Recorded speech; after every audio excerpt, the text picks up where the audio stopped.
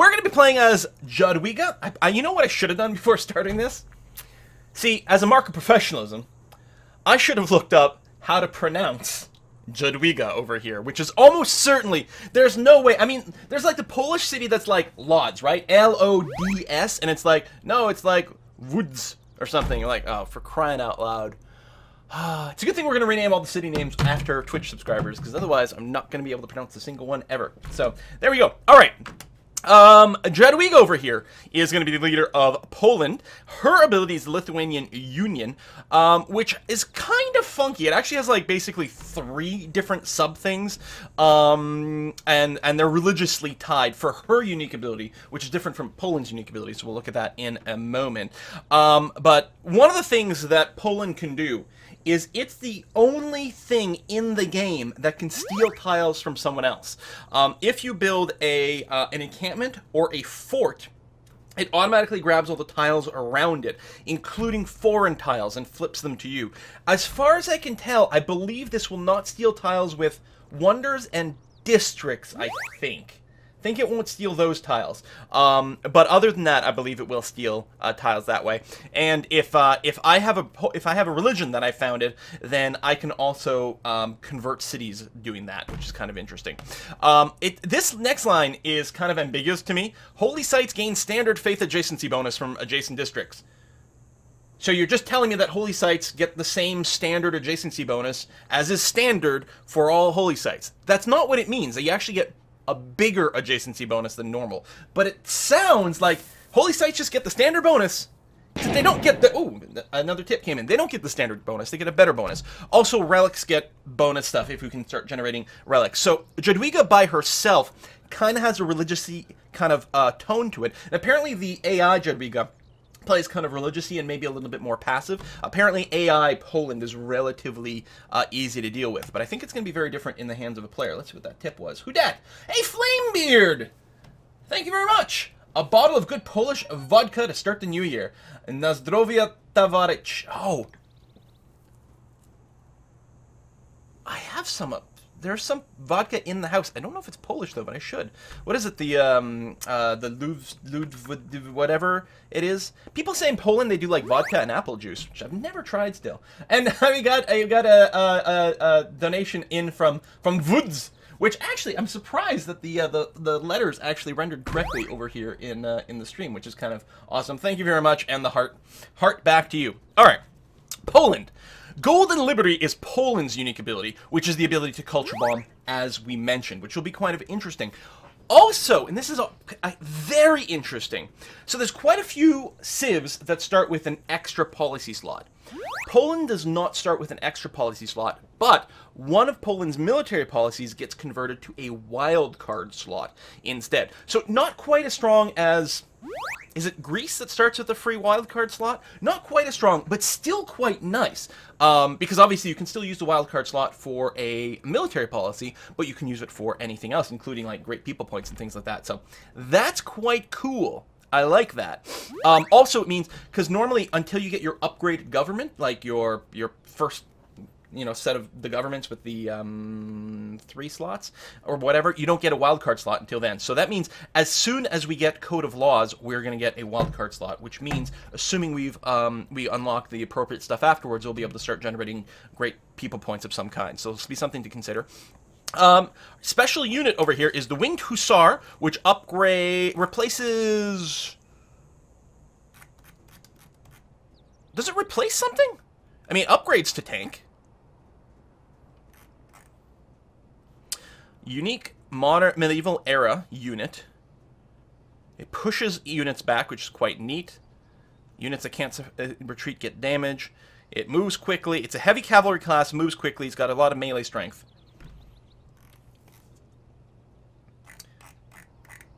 Huh. Interesting. So that's the Winged Hussar, and I want to go back over here. Also, we've got a special infrastructure. This is a unique building. It replaces the market, so it's not a district, it's not a unique district, just an upgraded version of the market, which gives more bonus from trade routes, whether those are international trade routes or domestic one. They give a slightly different thing, which is quite cool, and we're going to try to do a lot of trade routes here. Of course, in the winter update, One of the big changes there is you can no longer get the bonus from multiple overlapping districts, like factories that give production bonuses. You only get the bonus from one of them. So if your city is covered by multiple factories, you don't get like a whole bunch of bonus production. Same thing with like arenas or whatever that give the +1 amenities. They no longer stack. So a big nerf to districts that way. They did go and reduce the cost of building wonders and space race stuff, which is good because, like especially the late game ones, which is good because you're gonna have less production. They didn't change the cost of building districts, which I still think is too high in the late game. So we'll see how that plays out. Technology costs are increased, especially in the late game, so things are going to get slowed down there as well. Of course, we're also going to be playing on epic speed, so that's going to check things out a bit. Check if it replaced the knight by checking to see if you can build the knight in the tech tree. Alright, that's a good idea.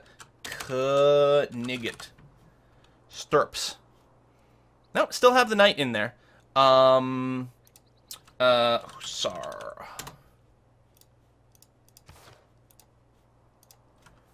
Hussar. Flying?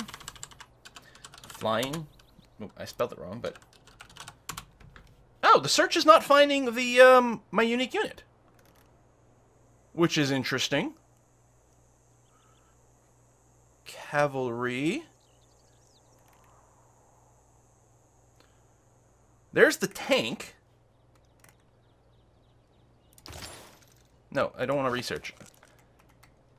Upgrades to helicopter from horsemen. Oh, it's in the cultural tree! Really? Now that's quite interesting. No kidding.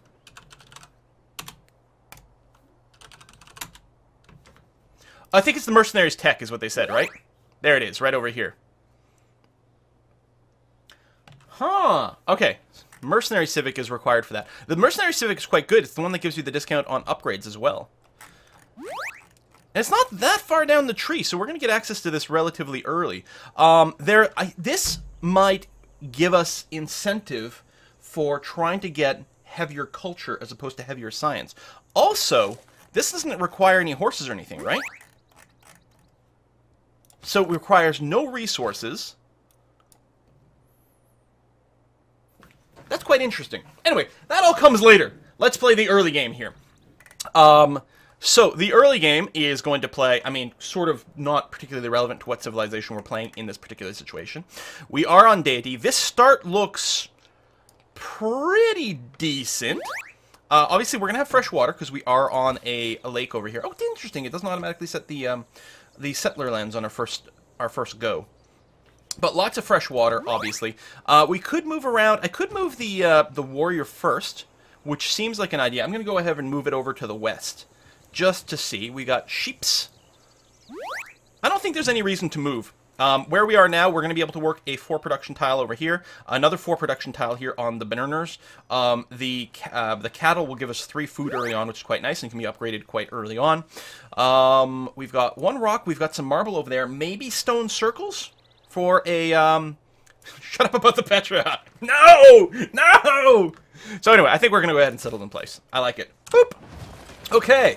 But instead of Krakow, or however it's supposed to be properly pronounced, we are going to randomize the list of subscribers, and our city name is going to be Nabates, or Nabates. I don't know how people would prefer to say it. I kind of like Nabates. I don't know why. But we're going to have that. Now, production-wise, I would love to go with something like Scout, Monument, Builder, or something like that. Except we're playing on deity, so we have to start with the Slinger. Bar none. We have to start with the Slinger because there's going to be barbarians like right at the start of the game. We're going to have to get a kill with the Slinger so that we can get a boost towards archery, so we can get archery, so we can get archers and not die to A, barbarians, and B, the psycho AIs that are going to be around us for sure. Got to start with the Slinger. Almost certainly we'll go with the Scout second. And then probably after that we'll go with the Settler actually. So very, very, very early on. Bum, bum, bum. So we got that. Tech-wise, I mean, obviously, we're going to start with one of these. No reason to rush sailing or astrology. Although astrology could get us a very early shrine if we want to found a religion. Normally, I like starting with animal husbandry. That way we can research archery very, very, very early on. If we want to found a religion, the shrine is nice. And we do have sort of... Well, I mean, we only have one thing that's sort of like pro-founding a religion, which is we might be able to convert a city if we do a culture bomb. But that's a lot of ifs. I don't expect that'll come up very often. I don't feel like we need to work on getting a religion. It's deity level. It's often extraordinarily hard for us to get our own religion. Remember, the AI starts with 4 free technologies here. Most likely they're going to start with astrology already. They also start with 3 settlers, so they're going to have tons of location. The Stonehenge is going to go ridiculously quickly. So we could build Stonehenge because we do have access to stone. If we were lower difficulty, I would be very tempted to do that. But on deity, it's almost certain that one of the AIs will have access to stone very early on. They'll already have astrology, so they won't have to spend 27 turns or whatever researching astrology. And they get like a 40% boost to production, so they're going to be able to beat us to it. So I'm going to take the safe strat. I'm going to go animal husbandry. Get ready to pick up archery at some point. Maybe go early riding as well. We'll figure that out. Although my capital here, without any mountains, actually doesn't have a strong location for a holy site or anything like that. I guess it does have a strong location for a Stonehenge, but yeah, we're going to get crushed to it. So, no. I'm going to go safe strat today. Unpust! Thank you very much for the resub. Almost at 2 years. Petrahenge! I don't want to go too far from my capital because I'm worried about barbarians early on, but I think I'm going to go and spend one more turn looking out to the west over here and actually find a very nice location maybe for another city here. We've got marble, it's very marvelous, and mountains as well. So probably what I'll do on our next turn is move north. Maybe move this way and then come back around over here. The mountains are also potentially a nice choke point for defending against things. I didn't verify what tile it's working. Okay, it's working that tile as expected, which is going to be perfectly fine. So yeah, I'm going to go through here. Oh, a goodie hut! And a river, and 2 more rocks! Whoa, this rocks. Freddy Firecaster coming in with a 3-year resub. Hey, Freddy! And Gorash right before that at 37 months as well. I know we're going to miss a lot of these resubs. Because we haven't streamed for a while, there's going to be a real flood of them in here. So, I apologize if I do miss a bunch, but I'm sorry. We got to play. Yeah, well, we're going to pick up the goodie hut. I guess I'll go this way, although... How bad is this? Hojo this early on? It's an honor to meet you. We'd love to sample your hospitality. We get a Eureka towards writing. And a Eureka towards sailing from the goodie hut. And more 4 stone over here! I mean, to me, this is like right here. I don't know if we'll get it. With all this, I don't remember if they've got an icon, a good icon for just like a city. They've all the district ones. City center, there we go.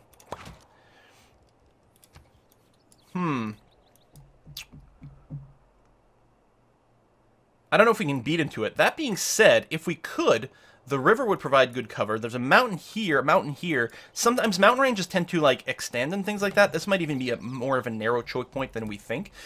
It actually might be incredibly easy to defend against Japan. Of course, again, they start with a total of 3 settlers, right, as opposed to my 1. So I don't know what they're going to decide to do with that, but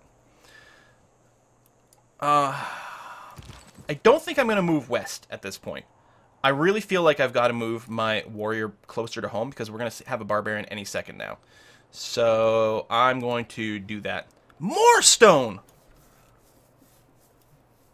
Huh. Cheap location, quite good. Stone, marble. Huh. Yeah, plus 2 faith and quarries from Pantheon. Yeah, exactly. Stone circles. It would be very nice to get that.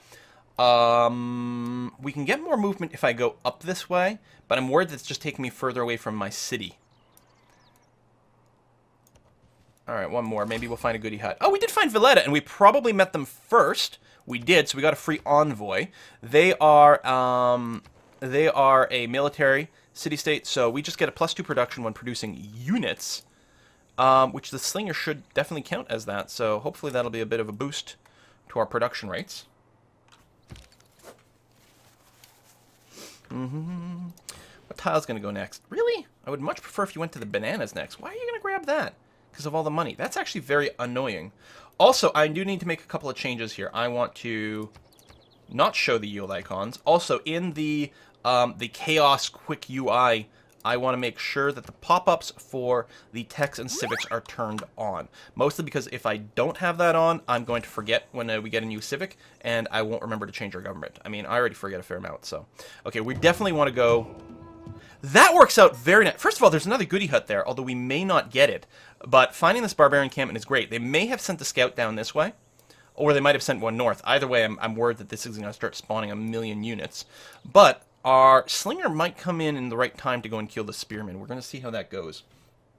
We got a tip in. That's not the window I want. This is the window I want. Oh, we got one from Petra or Bust. The desert in the southwest is perfect for Petra. Well, thank you very much for that tip. We are going to have to look at the desert and see what's what. We also got one in from Fock. Hey! Hey, Quillet, is Sunday Morning Heroes back this week as well? Well, Briarstone should be back home for this Sunday, whether or not... he'll be prepped for the adventure. We'll have to see. I will try to let you know. I'd say there's probably like an 80% chance that there will be Sunday Morning Heroes on Sunday, but that's just, it really is just a guess at this point. Over here, is there any way, if I lock over to the food, no, okay, so I was just going to check to see if that was going to bring down the, if the production of the slinger would still be 2 turns, but it would go from 2 to 3, which I don't want. I want the slinger early. I do have the Viking DLC, actually. I have all the DLCs. So I'm going to pop this. We get a boost towards the wheel. That's very nice. How would you normally get the Eureka for the wheel? Minor resource. Okay, so most likely we would have gotten it anyway. Although I say that. It's minor resource, not quarrier resource. Unless we build a city here and get copper, unless we discover that there's iron within our capital or something like that, we may not have gotten the wheel Eureka. So you're going to move up there, and you are going to make your way over here. You better be the scout for this camp. If you're the scout for another camp, I will be kind of salty. Okay, you are starting on the scout, which I think is fine and what we want at this point. You're going to grow in a turn, so I'm not going to mess around with your production. How much money do we have? Can I buy the bananas? Because that's really what I would like to work on my next tile. We may as well go and smack this guy. That's fine. I don't think we got the exclamation mark that guy spotted us, which is kind of interesting. No. So he's not running back to a camp for anything. Yeah, see, it auto-expanded over there. In 18 turns, so I need 75 gold. So in maybe 2 turns, I'll probably try to buy the bananas and work that. My second pop is going to work here for the extra production. I think I would rather do the growth. So yeah, let's work these 2 tiles to grow a little bit faster, as opposed to getting the production here. I think that's going to be fine. So you go ahead and fortify until healed. You are going to keep working your way over here, which is going to be fine and dandy. More rock over there. Do you want a rock? Ha! Okay. I probably can leave the goodie hut there for now. And when I die, I want to go where they went. God, I love that quote. And man, this voice actor.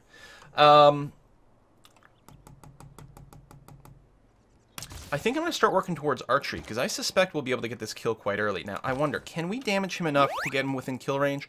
Looks like the answer is no. I do need to damage him in such a way that he doesn't kill my slinger, though. Well, I'm going to start by bombarding him once. And if I do this, I will not kill him, and almost certainly he won't suicide. But I can't guarantee that. And it's possible if he attacks the slinger now, he'll actually kill it. So I gotta do this. I'm really hoping we can kill him with the slinger. Please don't suicide. Just run back to your camp. Thank you.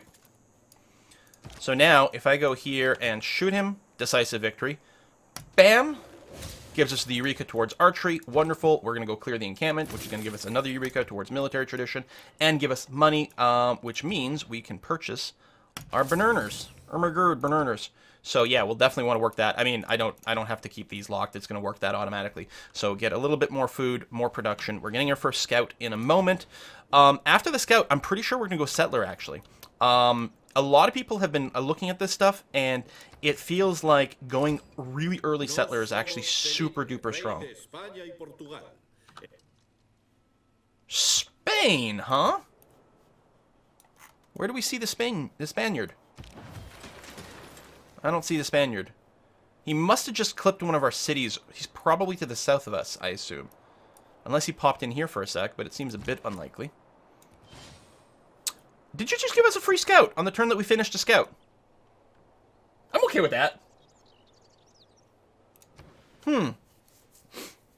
So yeah, I think an early settler will be quite good. We may go and just try to ninja the spot as early as possible, which might mean an early war against Japan, which is not great, but 'tis what it is. After that, we'll likely build 2 archers. Actually, after this, we'll probably go builder into 2 archers. I've got to heal the warrior. It'd be easier to heal him in friendly territory. I think what I'm going to do is I'm just going to park him over here. And the slinger, I'm going to bring you into here to be upgraded once that happens. So, we're going to get 1 scout to go south. And the other scout is going to go over here. That sounds fine. Spain is to the north. Jake Corcoran says. Okay, maybe.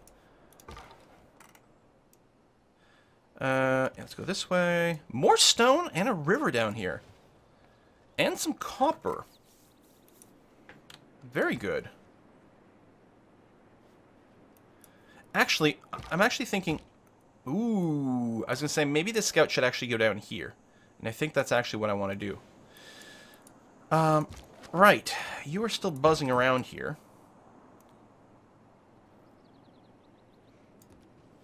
Let's see if we can't eliminate you. I suspect he was from the camp over here, so I don't think he can alert anything, but... Oh, there's Spain! Well, there's the Spanish warrior. We still don't know where the capital is. Scout can't move 2 tiles everywhere, no matter what. No, the scout in Civ 6 has 3 movement, but no special discount on movement. I'm gonna see if I can keep this guy pinned in so we can kill him.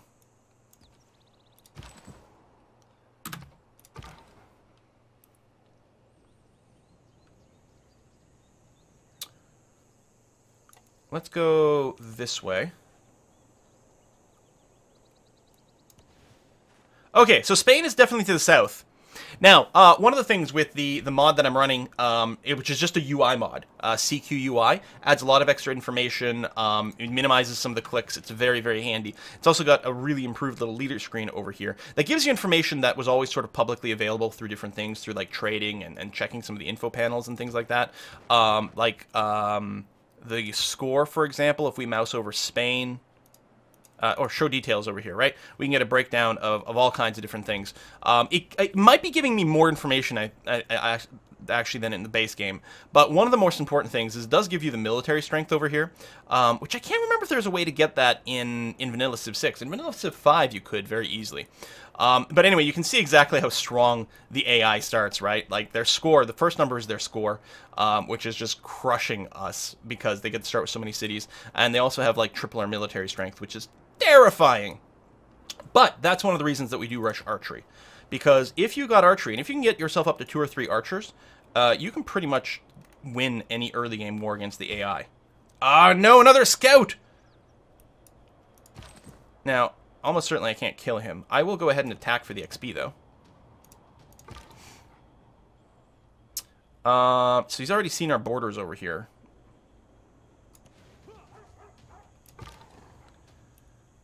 Alright. I could declare on war on him, try to steal the builder, but then I think we would just get our butt kicked. So we're going to come over here and see what's what. That is a lot of desert, y'all. If only there was a wonder we could build that would really take advantage of the desert. Too bad it doesn't exist. Checking domination victory shows military strength. Aha! Does it?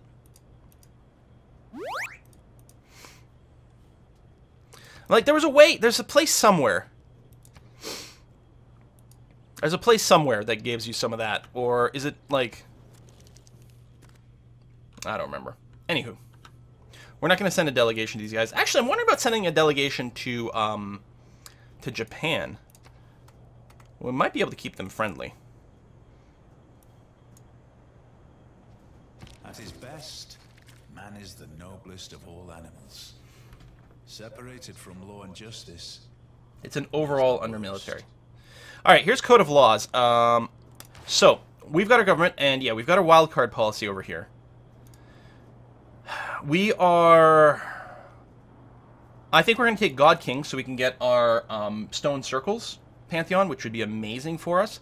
And I think we're going to pick up Discipline to fight Barbarians, because it's quite early on. It's still going to be really powerful. Although there's something to be said about throwing Urban Planning down there for the bonus to production. But I think there's going to be some more Barbarian Warfare, so I'm going to go ahead with this. I mean, at the very least, we're going to try to bop some of these guys.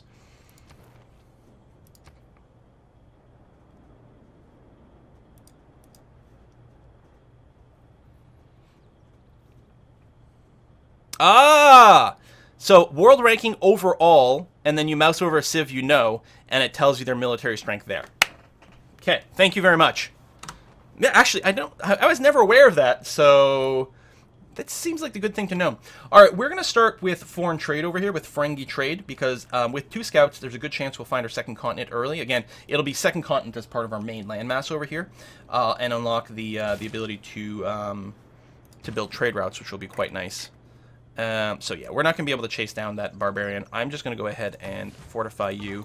I think the scout will move forward a bit more here. Oh, there he is. I've already lost the movement, which is too bad because I could have actually attacked him.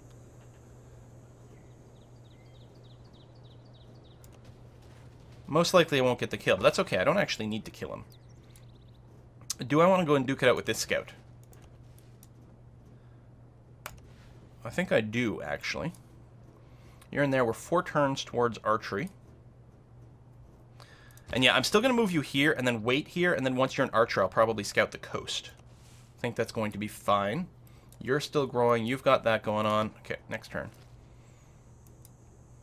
Yeah, I could have killed him. Not that it matters that much. But he just annoys... His presence annoys me. Interesting decision. I won't be able to shoot you this turn. I mean, I suppose I could kill him within the borders of Kyoto, but what's the point, right? I'm going to go into here. Oh! Oh!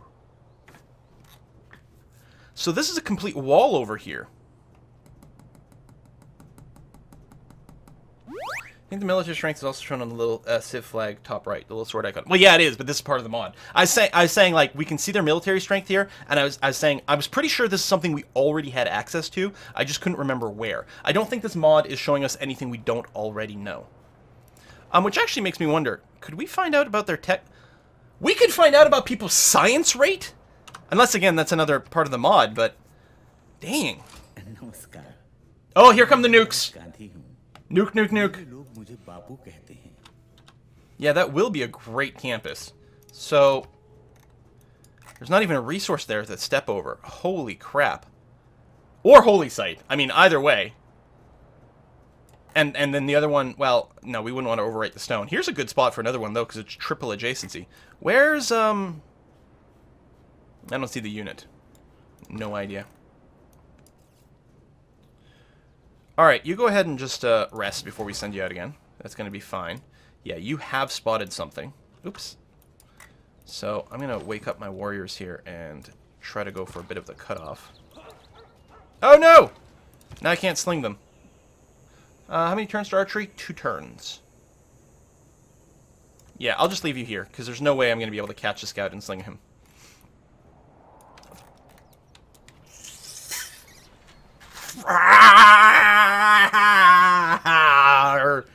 AI forward settling. You know, this is going to be a nice city for us to take. What do we think? Sure. Good job, Spain. Well, now we know what our early game's going to be. Kill Philip.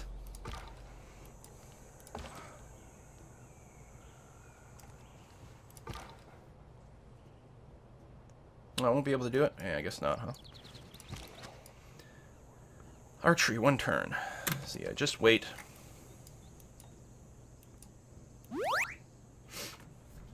I shot an arrow into the air. It fell to earth. I knew not where. Upgrade.